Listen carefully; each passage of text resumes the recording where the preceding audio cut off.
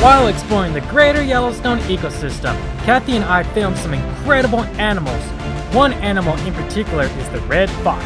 Our first fox encounter occurred one evening after filming some baby beavers. Later, we came across another individual who was scavenging for food in the parking lot, all which have been rewarding sights. After those experiences, Cathy and I began craving for more foxes. Let's go on a fox hunt.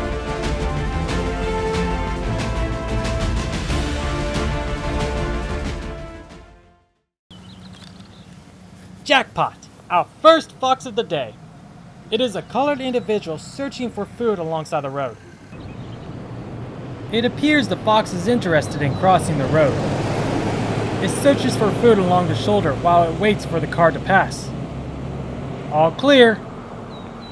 Time to cross. This is a very important reason why you should pay attention and obey the speed limit within Grand Teton National Park. Many animals are often seen foraging alongside the road or even crossing the road. Obey the speed limit, keep your eyes open, and let's help keep the animals safe. We watched as the fox traveled further down the road. It's a fox on a mission.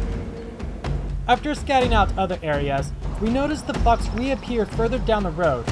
We sat and watched as it trots along the meadow.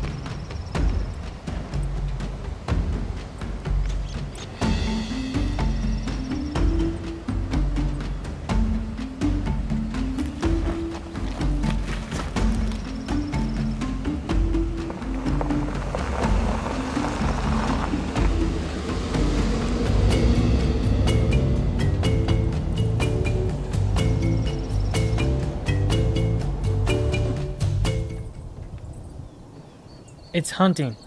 The predator waits patiently for the right opportunity to pounce. Foxes have an incredible sense of sight, smell, and hearing. Its ability to hear low-frequency sounds allows it to locate small animals digging in the soil. We are witnessing a game of survival. Will this fox successfully catch a meal?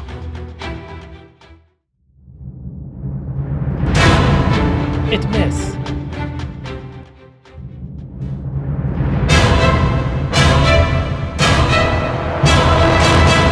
Did it catch its meal, or did the prey escape? It's hard to tell, but I'm assuming that the fox missed. Option B. Time to dig it up.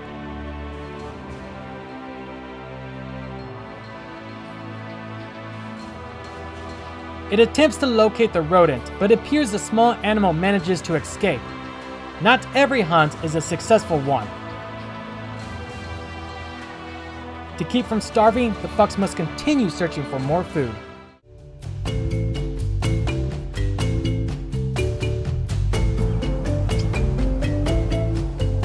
It searches near the road, tuning into the song of nature to locate another potential victim. Luckily for the fox, they are omnivores and opportunistic hunters. This means they are capable of eating a variety of things ranging from plants to small animals.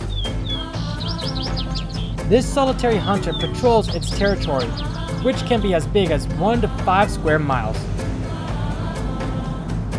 Upon closer examination, you can tell this individual has a radio collar and a couple ear tags. The tags help biologists identify the animal. The collar is used for radio telemetry. By using an antenna, the biologist can receive signals from the collar to help locate the animal. In addition, the collar has a built-in GPS unit so researchers can map out its movements. This gives scientists an estimate on the size and location of the fox's territory. The disappearing fox gives us the signal to move on and continue our hunt. Okay, we are out on the trail looking for a fox. What do you think our odds are, Trevor? Not really feeling it. Still having a lovely hike. I think that our fox, see, it feels like the fox will be the opposite direction. The way we're going now, I don't think the fox is down here. And it turns out my intuition was correct. We found our second fox closer to a parking lot. Hey! I know this fox! It's the same one we encountered on a previous day. He's a gorgeous animal. You feel so far away, though you're close. Was your mind that I wanna know? A penny for your thoughts. I wanna know what's inside that heart of you. Crawling onto my stomach, I'm hoping to get a beautiful eye-level shot of the fox while appearing less threatening.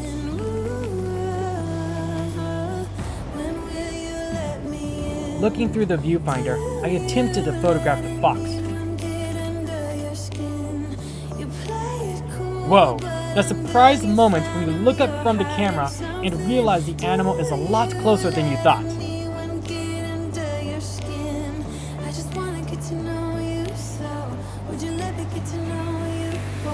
The cautious fox checks me out.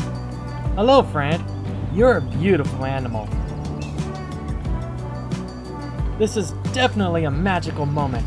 Happiness and excitement fills my soul. Yep, I definitely love foxes.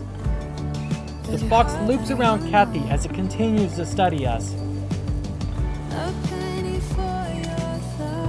One final look and off it goes, continuing its journey into the wild unknown.